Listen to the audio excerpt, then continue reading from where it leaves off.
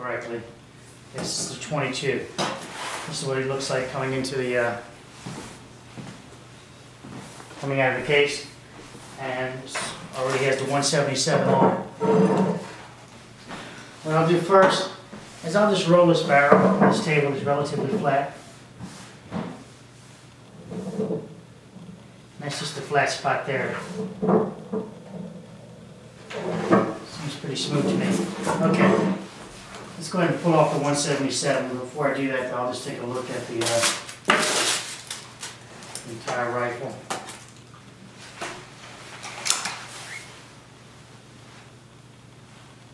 Well, this is interesting. You saw me open it up live, and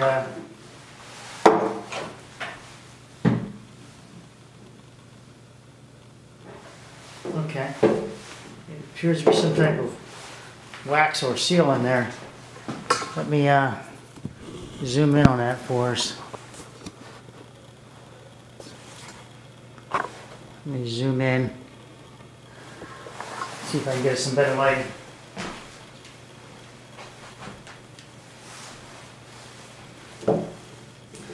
You pull the barrel off to exchange the barrels to switch them out. Just need an Allen key. Not just, but you will need an Allen key. Access to the underside, obviously. Go ahead and remove it. The 177.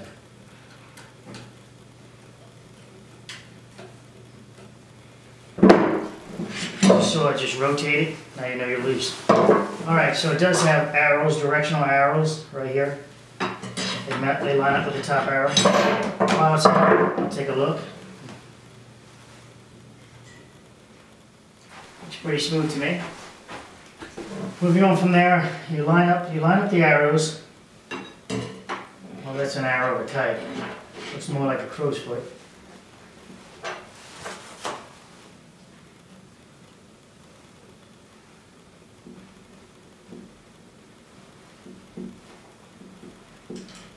Snug it in place.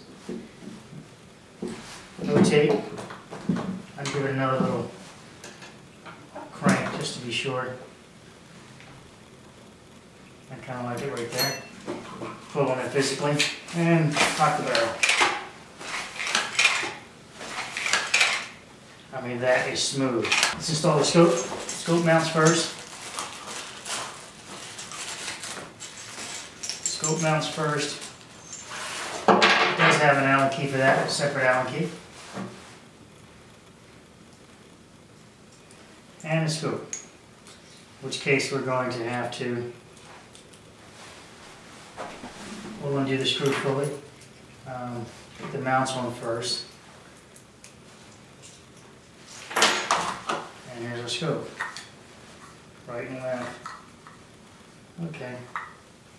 Not the prettiest, but fair enough. So the Beeman part is facing towards the eye. Is your eye set up? Let's see how far I can get, if I can do this without taking it off. Yes. Alright. Go ahead and snug that back in.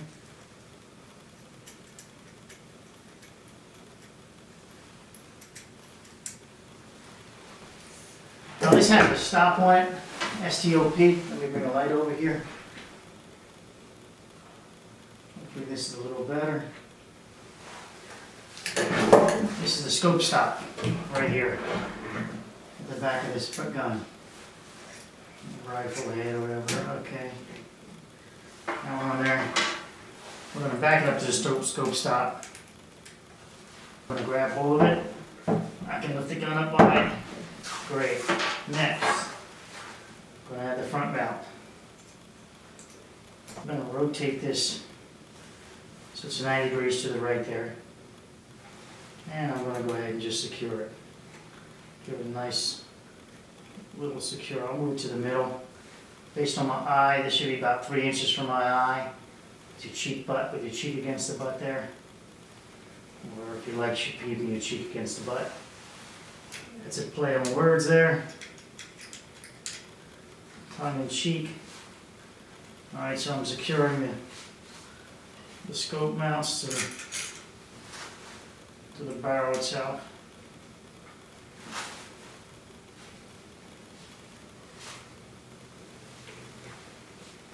And I'm going to check that mount. I'm going to grab hold of it, and I can pull the gun up. So that mount's pretty secure. Top of the scope back on there. Now when I look through there, I like to see it at 90 degrees, the eyepiece, so this might have to be rotated a little bit. We'll find out. Let me take a preliminary look. That's it. Now, of course, you got to zero this. And I'll go over that in another video. So we're going to check the sound on this, on the, now that it's been fired once. Let's see what the standard sound would come out the second time around. It was 119 a moment ago.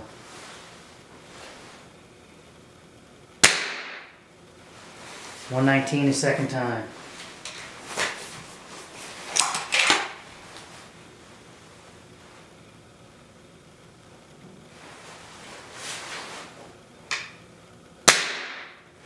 $119.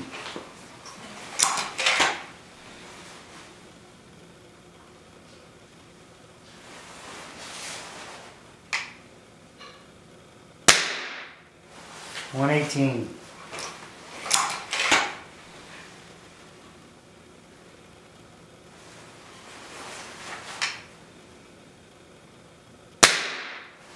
$119. Okay, so it's consistently banging 119 on the first few rounds here. Now there's just air, so pellet's not really helping me. It's not messing up the hammer or anything. That's how I understood it. 119. Okay.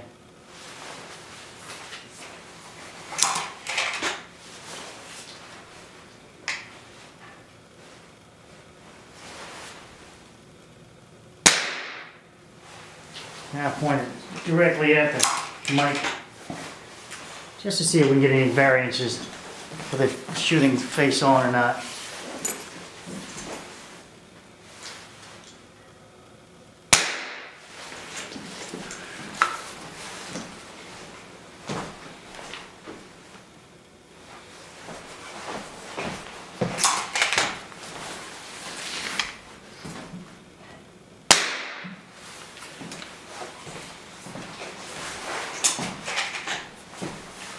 $119.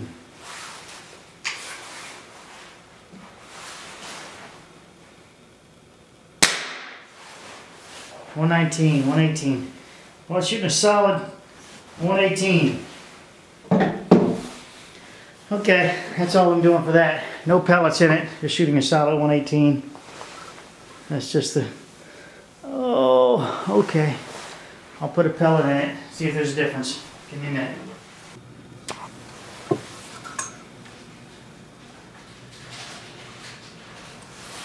Okay, so a pellet's in there right now. I'm going to shoot right across the face of it.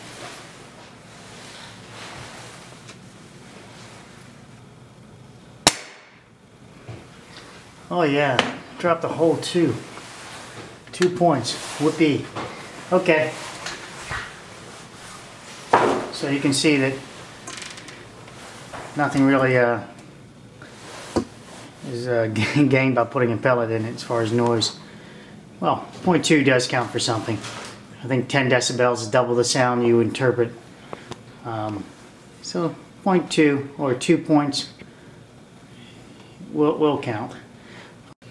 Okay, so what I'm doing here now is kind of crazy. I'm going to go out and see how far, what this sounds like on this meter a few feet away.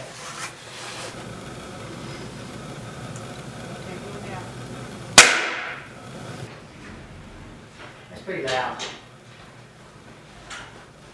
I got right with you about that. Let's put it in that. And it echoes. Oh, here. You go. And it echoes off the fucking guy's house. Wow.